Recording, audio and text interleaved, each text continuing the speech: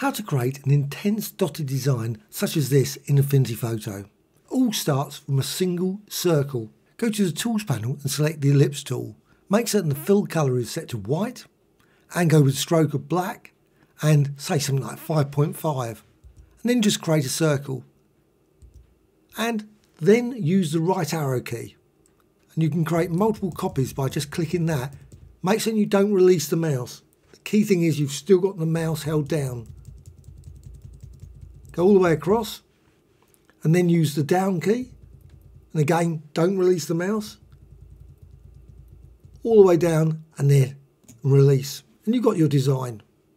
Well, what you can now do is you can rasterize it. So I'm just going to resize it quickly. But go over here to the layers, right click and go down to group. So it's all grouped. Also, make certain this is turned on so you can see it's a grade there. Then go to layer and you can go down here to rasterize. So with rasterize, it's all turned into a pixel layer. Go to the move tool, press return, and now this panel. So with 2.3, you've got scaling. Now in the previous version, there was just rotation, but now you've got scale. And you can click here for duplicates.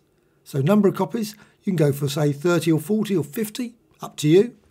Then go for scale, and you can go 101, and you can see it obviously fills the screen big that way, but you can also go to say 97, 96, and you can see it zooms down to that central position. Then you can use rotation. So you might like to just enter the value.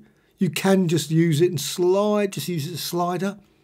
Not always easy, but not 0.2, just a little bit of a change, maybe 0.5 or 0.6. You can see create this sort of rotation. And of course you can vary number of copies. You can increase it, maybe make it. Now they're all layers. So there's multiple layers. So when you actually click OK, you'll see you've got multiple pixel layers. Another useful thing, because I set that enable transform on, I can reposition this. So you might decide, let's just move that center point over to there. And you can then get that effect. Or you can drag it over that way and get that. And so on. You can move it back and forth. And of course you can vary this rotation a bit more. And also you can modify this. So you might decide, go for 0 or 4, something like that. So it just pushes it that way. Or just change the vertical to say 3. So it pushes it down that direction. And click OK. And you've got your design there. What you can then do, select all of the layers. All the layers selected. Exactly the same as before. Right click and go to group. So they're all grouped. And then you can go over here and layer and down to rasterize. So it's all rasterized into a single pixel layer. Of course, now you've got that, you can go to filters, you apply all kinds of distortions like deform, as well as other color effects and much, much more.